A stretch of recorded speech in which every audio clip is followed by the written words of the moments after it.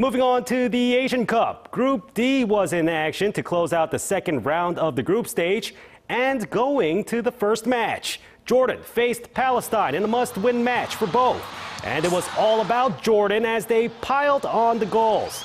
It was all thanks to Hamza Al-Dardour's 4 scores as Jordan keeps their hopes alive. Meanwhile, Iraq and Japan battled for group supremacy, and if not for a hard tackle in the first half that led to a penalty and goal for Japan, it may have stayed level.